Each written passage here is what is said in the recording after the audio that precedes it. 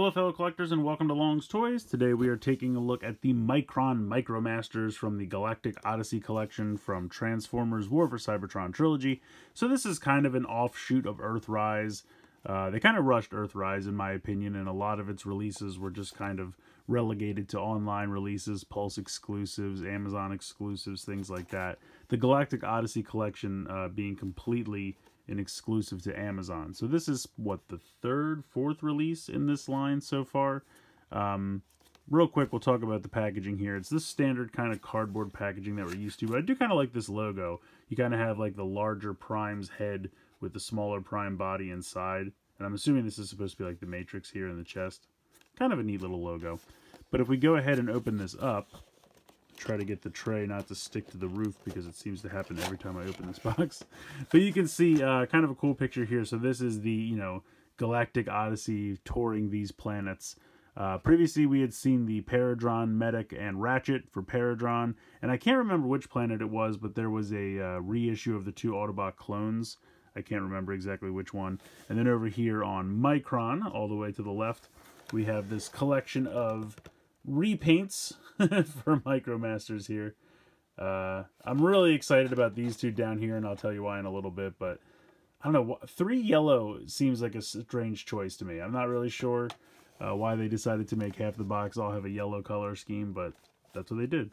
But yeah, anyway, so there's been a couple releases in this line, and I think we have one more to go, which is Skylinks related. It's going to be, I think, a repaint of Airwave and Grease Pit with some Micromasters, and yeah, should be okay.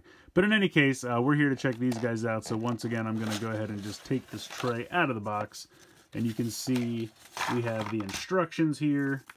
It looks like we have some kind of card. I'm not sure what this is. This is kind of neat. Oh yes, these are the little like specs. Tells you a little bit about the planet and whatnot, which I think is pretty cool. I always forget that these are included, but they're actually pretty neat. So, I mean, the instructions really shouldn't be needed. They're all repaints of Micromasters that all pretty much transform exactly the same way. Yeah, I don't really think this is going to be an issue, transforming these little guys. And I'm going to be honest, I'm not doing these goofy... I'm not going to show you these goofy weapon modes. They're terrible. I've never thought that they work. I mean, look at this. It's just two random mangled cars put together to pretend it's a gun. Like, this one's not terrible, but you don't even transform it. You just turn it upside down.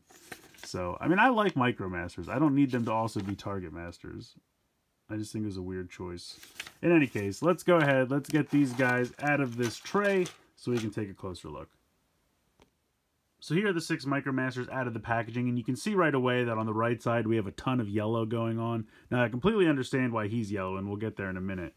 But these guys, I tried to do some research on these, and we did have a yellow fire truck in G1 named Wheelblaze, but we've actually already done that repaint. If you remember back in Siege, there was a Micromaster 2-pack with a red fire engine that was just a single, by that I mean one robot transformer, and they already repainted that into a yellow fire truck in the last Micromaster giant pack of repaints that they did. So that gave us Wheelblaze. So I'm not sure why we're getting another fire truck out of this mold, and I'm pretty sure we're getting another fire truck out of this mold in that other pack that's Skylinks related. I think they're going to repaint these guys in red and give us another use of a fire truck with this mold.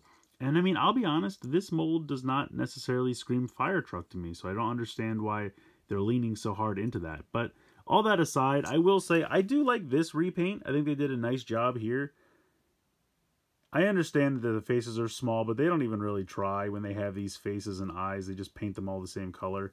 I mean, it doesn't even matter if it's a visor.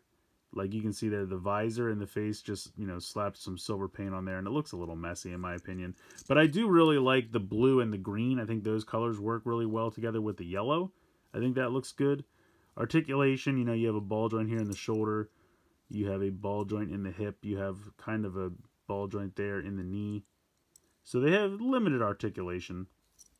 For some of them, the head can spin around. I'm not sure if it can for this guy or not. Yeah, he can. The head can kind of swivel side to side, but they're so small and it's so hard to get your hands in there that I don't usually bother with it. A little bit of nice red paint there on the back. So this guy's name is Fire Guard, and this guy's name is Road Burner. And this guy's alright. I like the little bit of paint down here on the shins and the chest here, but if you're going to get him a visor, can we just have like the visor be blue and then the face be silver or something like that? Or maybe just the top of the head. Why do we have a yellow head? It's too much yellow. Give us something different. Again, he's got a ball joint in the shoulder, ball joint in the hip. He's just got a hinge in the knee.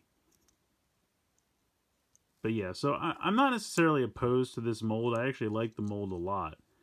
But I don't know, it's just too much yellow, especially when you've already got some yellow in this box.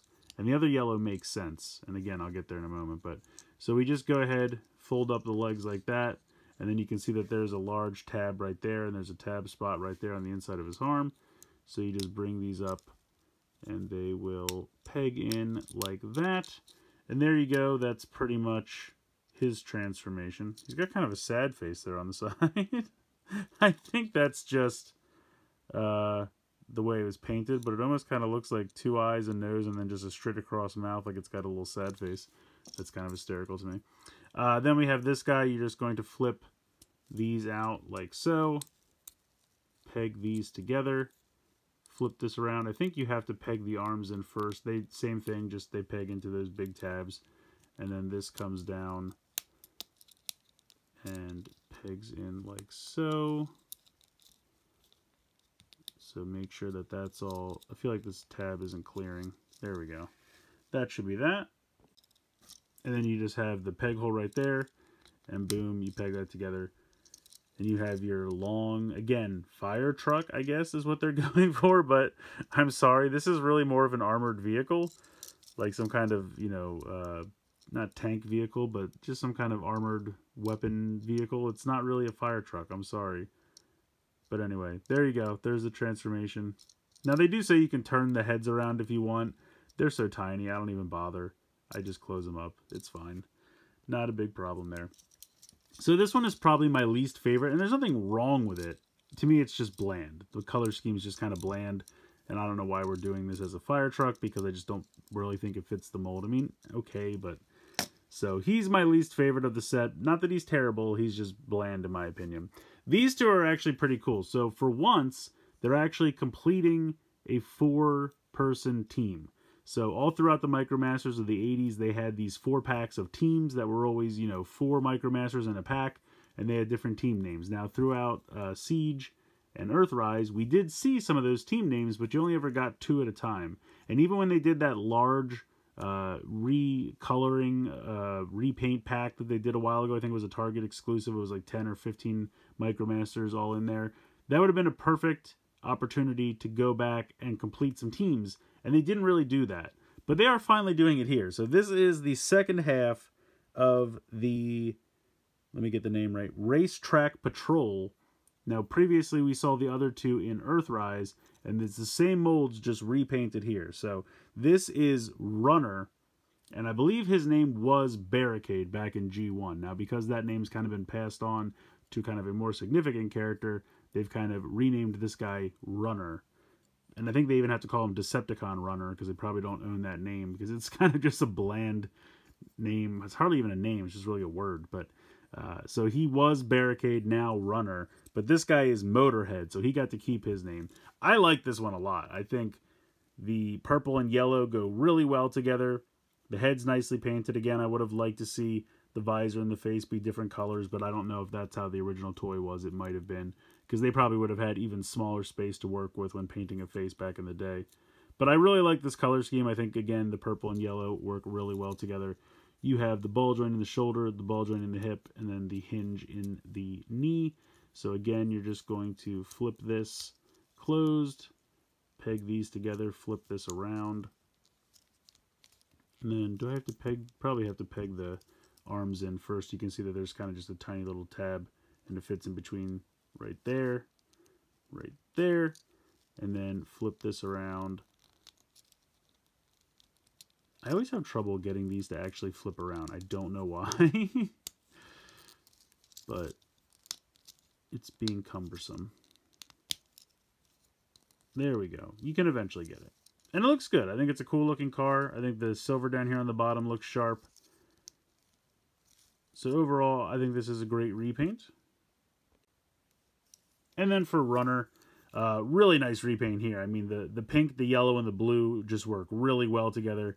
Those are really fun colors. I like that a lot. He's going to transform very similarly where you peg the legs together, though he has these pieces here that flip around and kind of form the back of the car. So you have to kind of bring this around, flip this into place, and then you can close the arms up and then flip this down. So very cool. I like this car a lot, and I really like this color scheme. So I will say the second half of the Racetrack Patrol is probably my close second favorite from this set. And that's just because these guys are M.A.S.K references. So if you're not familiar, M.A.S.K is a Kenner property from the 80s that is now owned by Hasbro because they acquired Kenner. Stands for Mobile Armored Strike Command. And it was a cartoon about humans that would put these masks on, and then their cars or vehicles would transform from like one thing to another. So, you know, you had like a helicopter that turned into a jet, and I know you're probably thinking, well, they both can fly, what's the point? But it was cool. It was the 80s. Things were transforming. It was a lot of fun. So these are both M.A.S.K references, which I'm really excited about. So let's take a closer look at this guy. Now, this guy's name is Sting Racer, which is a reference to Stinger because the car he transforms into is very, very similar to a M.A.S.K vehicle named Stinger. So you can see pretty nice head sculpt there. And that actually, again, I'd love the eyes to be painted, but it's actually painted pretty sharp as far as the face paint goes. And then he's got limited mobility here in the shoulder just because of how tall his shoulder pads are. And I think he has waist swivel. And then he's got a ball joint in the hips, but again, it's very limited. But you just want to go ahead and flip this down,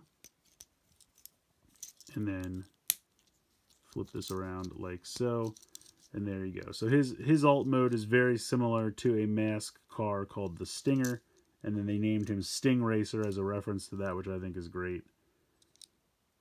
Really nicely done. He looks fantastic. And then this one, which I think is my ultimate favorite. I mean, one, I just love this color scheme. This bright green with the flames and the yellow and everything just looks really sharp. And again, he's got very limited shoulder movement. He does have a waist swivel. I believe he has a waist swivel. Yeah, there it goes. Ball joint in the hip and then bend at the knee. But we're going to flip this around. And move the arms up here. It's kind of hard to get some of these tabs to line up. Sometimes there's a very limited amount of wiggle room, but you can eventually get it. And then we push this around. And there we go. So this is just super fun. I mean, the flame decals look amazing. And this was a M.A.S.K vehicle called the Hurricane. And because of that, this guy's name is Windstorm. So again, another obvious reference with the name there. And I think this one is doubly special to me because this was one of the few M.A.S.K vehicles I actually had as a kid. I was a real big fan of the idea and the concept and everything, but it was right around when I was born and I was really heavily into Transformers, so they kind of took precedence. And I didn't have a ton of M.A.S.K vehicles, but this was one of the few that I actually had. So when they announced this, this little reference here, I knew I had to have it. I mean, I love the color scheme. It's very nostalgic for me, and they just did such a great job with these. So I think these are a ton of fun. Definitely the two M.A.S.K references are my favorite, but the Race Car Patrol actually being completed is a very close second. And then that's just kind of why the fire truck over here kind of loses out. It's not because there's anything specifically wrong with it. Obviously, it's a little bland to me. There's just a lot of yellow. I would have liked a little bit more as far as color. But I really do like this yellow, the blue and green down here I like a lot. I just think this guy's kind of bland. And maybe they could have given us different helmet colors instead of just more yellow. So it's okay. There's nothing terribly wrong with it. It's just definitely the least appealing to me. These four are absolutely fantastic. So I definitely recommend picking this set up. I think it's a lot of fun. The references, actually getting a team completed is pretty fantastic. I would be okay if they went back and did more repaints to complete those teams. I mean, we have the Race Car Patrol. You know, I can't remember all the names offhand, but there's the Military Patrol from Siege. there's definitely a couple more that they could do. I mean, they gave us a lot of partial teams, and I would love to have them finished. I think it's so cool that they actually went back and finished the race car patrol for us. So very, very cool there. And yeah, like I said, I definitely recommend picking this set up. It's on, I believe it's still on Amazon. I think it's $30 for the set, which I think makes sense. You're getting 6 Micromasters. That's about $5 a piece. I mean, the 2-packs go for about $10 normal retail. So I don't think there's any kind of price hike or inflation here. I think you're paying pretty much standard retail for 6 Micromasters. But yeah, I think it's a great set. A lot of great repaints here, and the M.A.S.K references are just too fun to pass up. So let me know what you guys think in the comments below. Please like, share, and subscribe. Hope you guys enjoyed the video, and as always, thanks so much for watching.